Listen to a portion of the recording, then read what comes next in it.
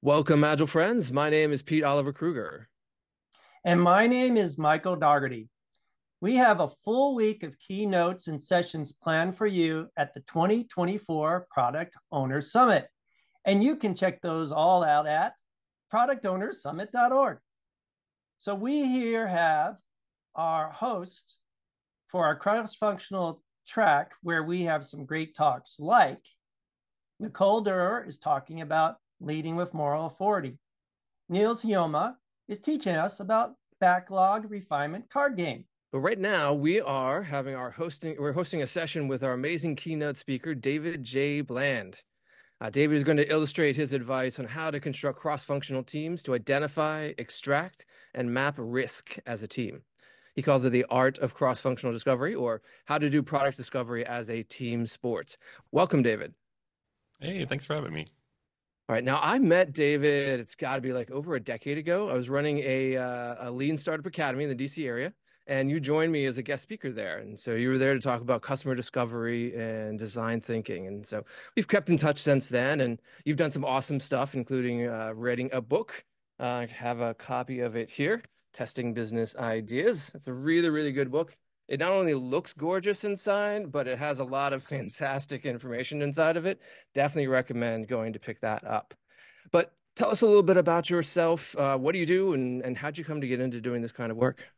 Yeah, it's amazing. It's been over 10 years since we first met. Yeah, so I started off in startups. So I went to school for design, ended up in startups, did about 10 or 11 years at startups. And then I realized, hey, I think other people can learn from me and mistakes I made at startups and how to be more iterative and find problems, worth solving. So I made the switch back around 2010, 2011 into coaching and consulting. And that's what I've been doing ever since. A lot of pre-product market fit, testing new ideas with companies all around the world. So I work with some startups. I also work with some big companies on their new stuff. And I don't really focus on a sector. It's just a process. So I work in hardware, software, B2B, B2C, B2G, kind of doesn't matter as long as it's something new that people are worried about. And I kind of teach them a process to apply to it.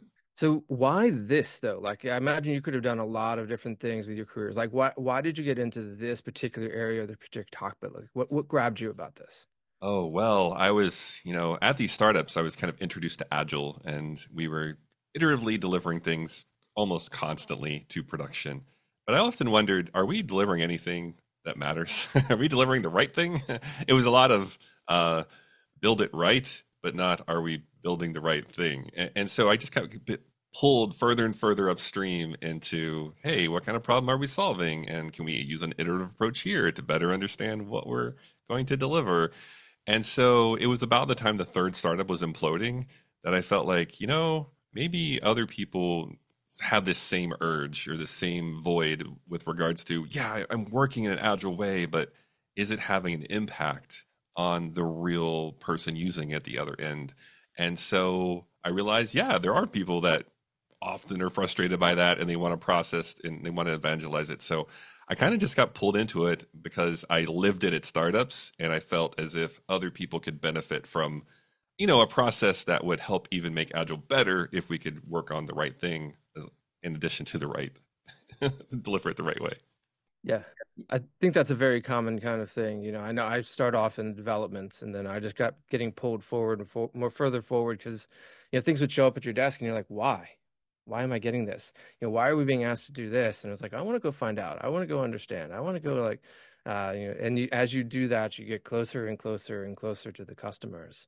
And yeah, it completely changes the way you see the world, I think. I find that once I started thinking this way, it really opened my mind to, hey, it's almost like scientific method applied to business in a way. You're saying, what's our riskiest assumption? Let's run an experiment, go find out, and use that to learn. And so if that can help inform your delivery, by all means, run with that as well. So it's really, a risk reduction machine is what often we're called there, is that Agile's all about, and when you do design thinking, about placing small bets and stop doing the big bets. And product owners definitely around the world could take heed to that. We're not into doing gambling of any sort here. If you want to do that, go ahead and do DraftKings or any of the other gambling applications out there. But that's not the best thing to try with product development. So with that, what would you say is the definition of design thinking in your mind, David? Oh, that's a good one. There's so many definitions. I often view it more as a mindset than anything else. So if you have a design thinking mindset, one, it's iterative, right? It's not a linear kind of mindset. It's a very iterative. You're always coming back and questioning things, and also it's rooted in users. It's user-centered design. It's about what kind of problems do people experience, and can I iterate through that and very deeply understand it and have empathy, and therefore that should inform the way I solve that, and that should inform my solution. So I try to stay away from the kind of dogmatic, here are all the practices and here are all the handoffs and everything. That I view it much more as a mindset and something you're doing iteratively, but it's deep customer empathy, and you're discovering real problems to solve before jumping to a solution right away. But why do I have to care about that? I mean, isn't the product decided by the technology? It's like there's only certain things that you can do with the technology. So, like, if you were to try to win somebody over to this idea, like, why is it important for them to to do that, to really put that design at the center of the focus, or put the people at the center of the focus when they have to deal with all these other limitations anyway? Yeah, I think the limitations can be good in the sense that it's going to spur your creativity of what can I do within these constraints. So if you look at any good creative process, they usually have constraints. You can go all the way back to Bugs Bunny, and or you do like Roadrunner, and you can see like there are constraints around those cartoons, and that's why they were so creative about their solutions to things. And so when you think about, what I'm working with, I have constraints within my technology, but ultimately I need some kind of value proposition from that. Like, what can I do with that to provide value to people?